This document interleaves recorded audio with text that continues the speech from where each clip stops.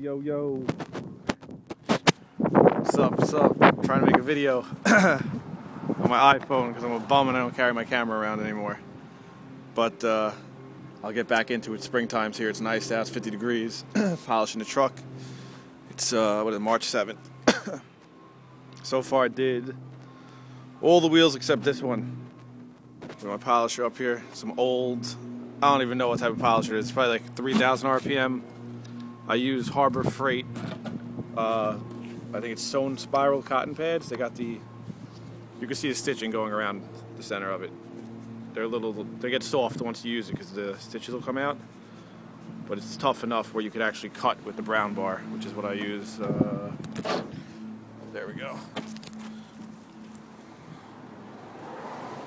Zephyr brown bar. That's what it looks like. Brown Chipotle, the Rouge. And I use paint thinner to clean the rim first with a rag.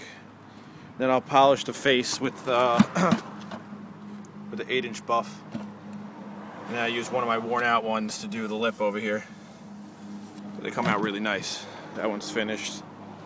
This is the first time I polished since I think July. I had a truck show I went to over then. That's how they look. It's my truck.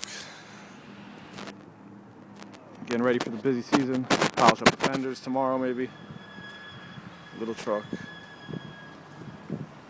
But I got another video of the black truck picking up a flatbed in the yard. I gotta polish this next. Diesel tank. It's pretty disgusting. You see this over the winter, you end up getting all stained up. From the landfill, this stuff doesn't come off. Try to get that out by hand, it's gonna be a pain in the ass with polish. You gotta really hit that with the machine.